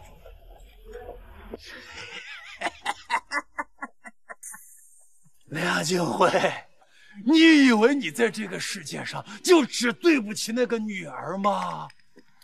你们还不赶快把她给我拖出去！你当年被人贩子骗走了一只肾，你现在看看她是个什么样子，你觉得你值得吗？你们是见到我的女儿了吗？我求求你们，把她还给我吧！你们想要什么，我都可以满足你。你们想要什么，我可以给你们。求求你们，把她还给我吧！梁小姐，钱倒是，但是我们要的不只是钱。那你想要什么？回头看看。我得了红狼疮斑，你知道的，这个病需要换肾，但我发现你的肾跟我的肾相匹配，所以那我们也要先见孩子。杨小姐，如果你们先不答应的话，孩子你们就别想见到了。我答应你们。金辉，我们先要确定究竟是不是笑笑。爸，我已经等不及了。笑笑是我怀胎10月生下来的孩子呀，哪怕只有1/1000的机会，求求你了。景辉，爸，你有看到笑笑吗？还没有。不好了，那一对男女是个骗子，他们根本没有看到笑笑小姐，现在他们已经跑了，根本找不到他们。什么？你说什么？梁总，立刻把他给我拖出去！拖出去！梁静慧，梁静慧，这是一个彻头彻尾的蠢货！谁敢骂我吗？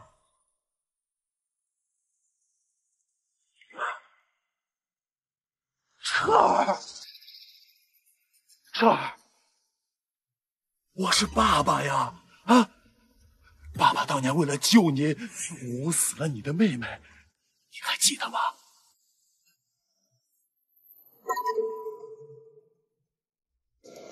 不记得。你怎么能不记得呢？你小的时候，从小到大，每一次发烧生病，都是爸爸送你去的卫生所。你想要什么，爸爸就给你买什么。你生了那么大的病，爸爸为了救你，不惜害死你的妹妹，骗取保险公司的钱给你治病，你怎么能忘呢？郑国峰，你不要把你骗保险的罪安在我身上。你别以为我不知道，你把骗来的保险金，赌场上输得干干净净，没有1分钱花在了我身上。我的病是我外公花钱治好的。你混账！你跟你妈是一模一样，进了富家人的门，就忘了我这个做父亲的。记得了啊？你不记得了是吗？个白眼狼！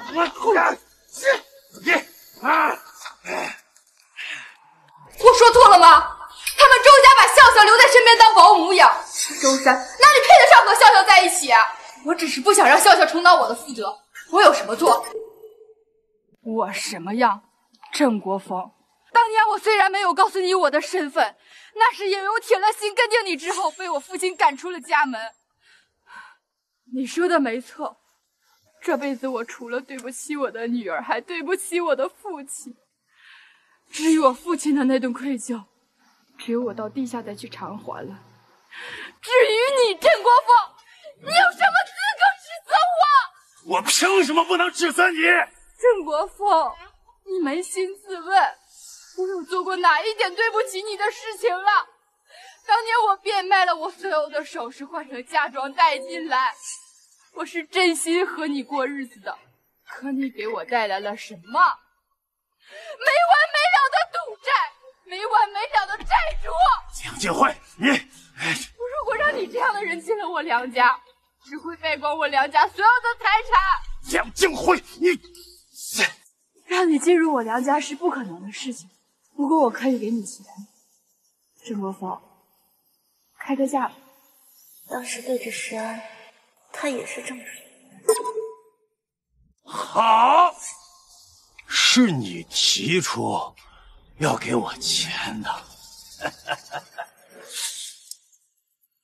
我要500万。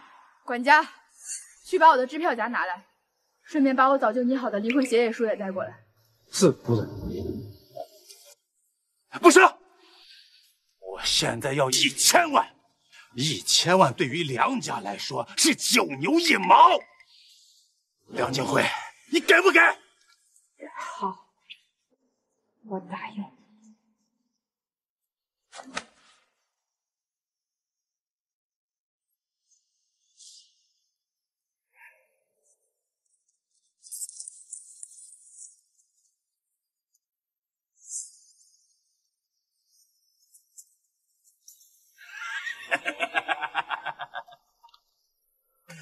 梁静慧，我又变了，1000万太少了，我要梁氏的股权。陈国峰，你还真是贪得无厌啊！我梁氏的股权，你想都别想，我就给你这些。梁静慧，一顿饱和顿顿饱，我郑国峰还是分得清的。今天你不分一些梁氏的股权给我，我是不会离开的。好，你不走是吧？行，管家，报警，就说这里有人敲诈勒索。郑国峰，我不介意再把你送进监狱。喂，请问是公安局吗？我要报警，这里有一位叫郑国峰的，他敲诈勒索，地址是。梁静慧，你还要不要这个女儿？郑国峰，你说什么我都满足你。晨儿，立刻让律师拟定股权转让合同。晚了，我现在什么都不想要了，反正你们已经报了警了。我这个岁数，要再从监狱里面出来，也不知道什么时候了。不如我让你生前最后的遗憾，永远都无法补偿。只要你把逍遥放了，你撤诉的，甚至你还有什么要求，你都可以和我提。好，我听说你梁氏集团大部分的业务都是靠你那一只手画设计，是吧？听说每一份设计都能值上千万。好，我要你亲手废了那只手。不可以！你知道，对设计师来说最重要的就是手。不可以，不可以！闭嘴！这里没你说话的份儿，废不废？管家，去拿刀来。不行，管家，不行，不可以！妈妈这辈子最重要的就只有你了。把刀给我！把刀给我！听到没有？不可以，不行！不可以！妈！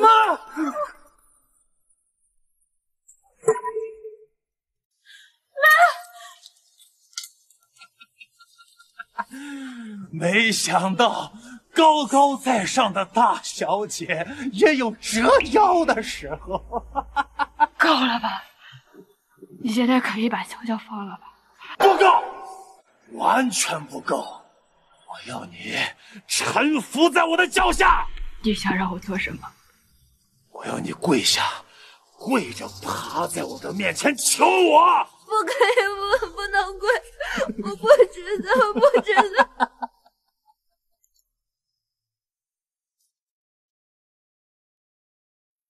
这一次，我不会再让任何人抢走我的孩子。江城首富梁董事长也有今天啊！求我！你有没有伤到哪里？没事吧？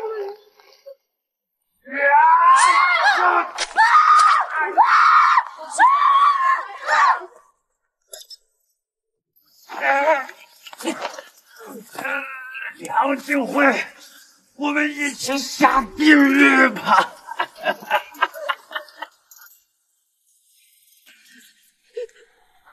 求求回去，求求我的管家，我求求回去，快求求回去了！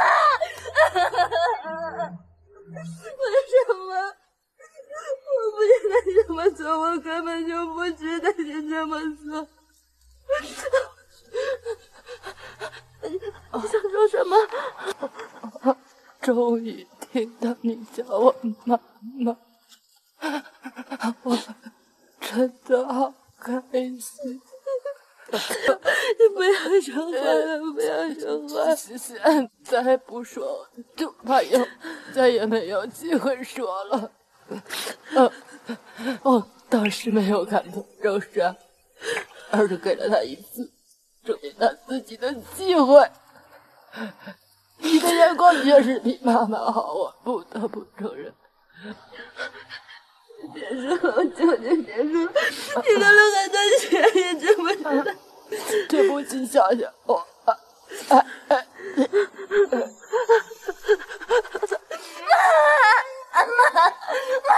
起来吧，不要！为什么不要？妈！医生，我妈怎么样？这次刀捅进了两夫人幼子的肾脏，你们知道的，她本来左侧肾脏就已经丢失，所以这次情况不太乐观。你们要随时做好准备。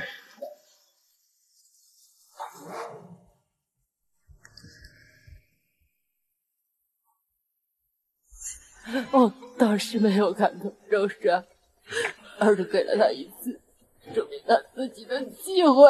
你的眼光确实比妈妈好，我不得不承认。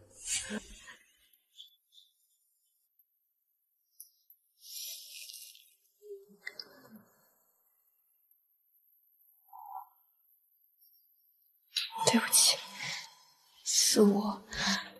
是我赶走了周深，我还用他爸妈的尸体威胁他，也隐瞒了1年之约和国外医生的事情。我以为我这样帮他，我至少还可以留在梁家，我还可以告诉我自己，我还有个家。梁雨嫣，可是你有没有想过，诗安她也没有家，诗安她也像今天那个男人一样，像是一个无底洞啊！你真不愧在梁家养了这么多年，连卑鄙的手法都跟你那个妈一模一样。你凭什么这么说我？你凭什么这么说梁家的人？周诗安，我劝你最好就离着这里，给我滚！小小一股犟劲，最大的不是。不是的，如果不是我把钱硬塞到他手里，他是不会要我的抽钱的。妈妈，我终于知道你为什么说我的眼光比你的好了。少爷，什么事？慌慌张张。有关于夫人主册的珠宝，到现在还没完成设计，现在马上就要发布了，而且预售都已经开启了。现在的解决方案？现在的解决方案就是有没有能跟夫人设计思路一样的人替她完成，不然大家都没有得救。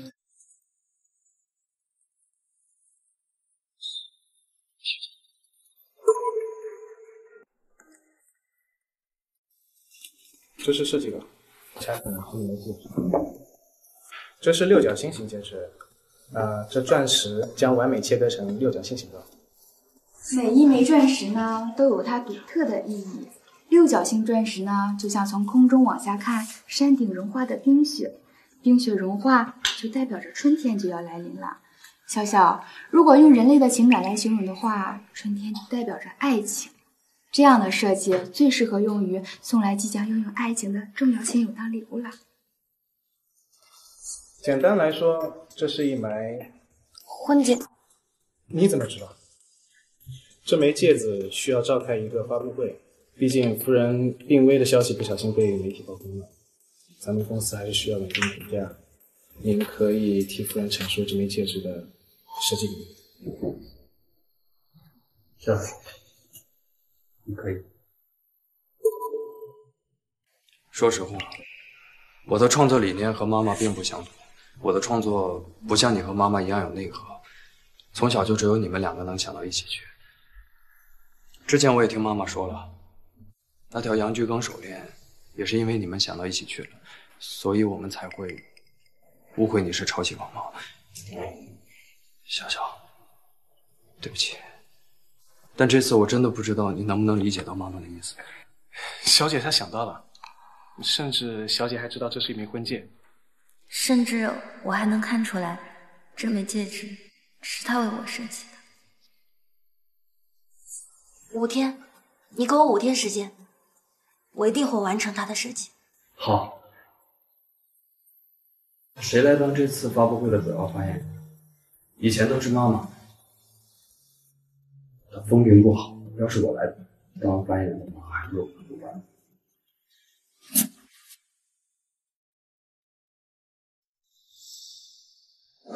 谁来当这次发布会的主要发言人？以前都是妈妈，她风评不好，要是我来当发言人的话，还不如我不办。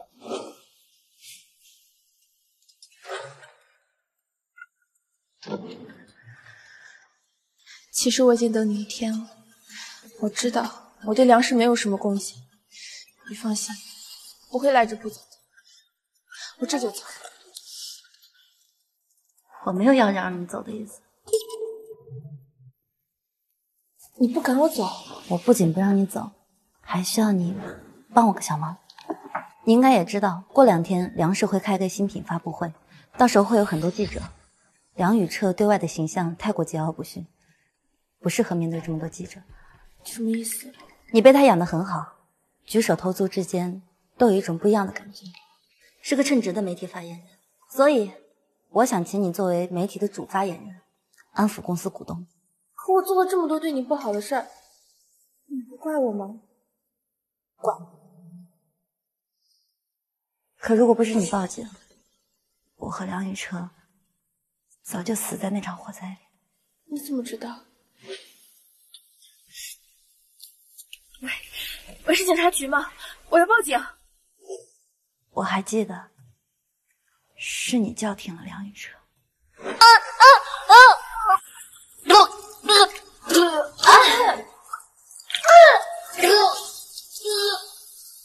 你在干什么？你给我住手！我也记得，是你给了我一杯温水啊。对不起。不许哭啊！先别急着谢我，7天之后是一场硬战。如果你真的要谢我，7天之后我要看到你的表现。一定。梁夫人倒下了，今天的发言人该不会是那个风评超级烂的梁家少爷吧？今天要真是那个梁宇彻出来代表梁家，那梁家可真是凉透了。等着倒闭吧。真是让大家久等了。这是谁？不好意思，让各位久等了。这梁家小姐身后的人是谁啊？我怎么从来没有见过？该不会是从哪里请来的外援吧？这梁家真是越来越不行了。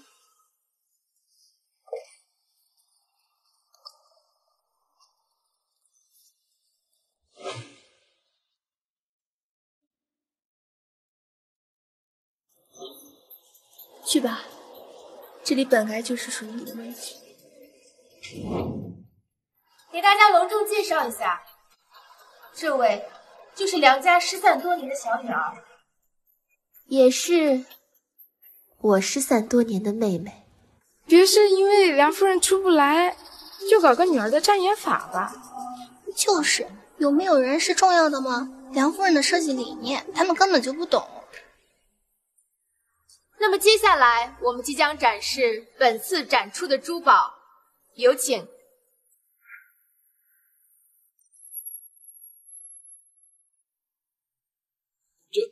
这真的是梁家下一代的设计水平吗？这可不比梁夫人的设计水平差呀。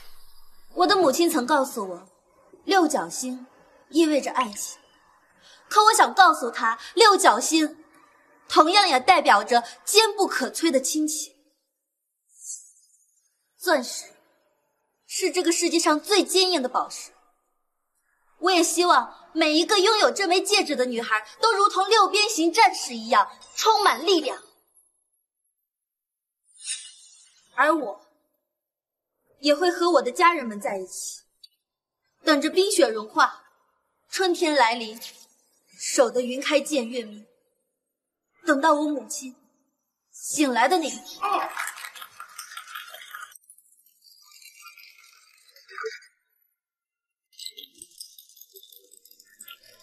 周时安，我也同样等你回来，你听到了吗？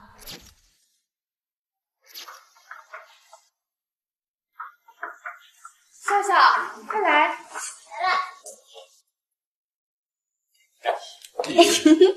谢谢哥哥。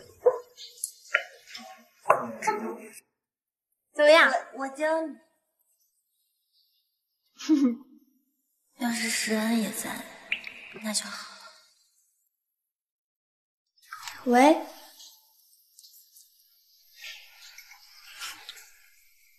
知道了。你快去趟公司吧，有个大老板可是点名要找你的。啊？你愣着干什么？你快去啊！哦，走。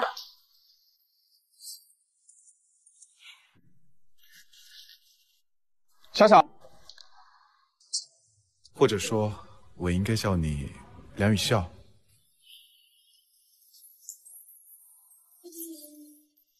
叫我什么都好，时安，谢谢你，还愿意回到我身边。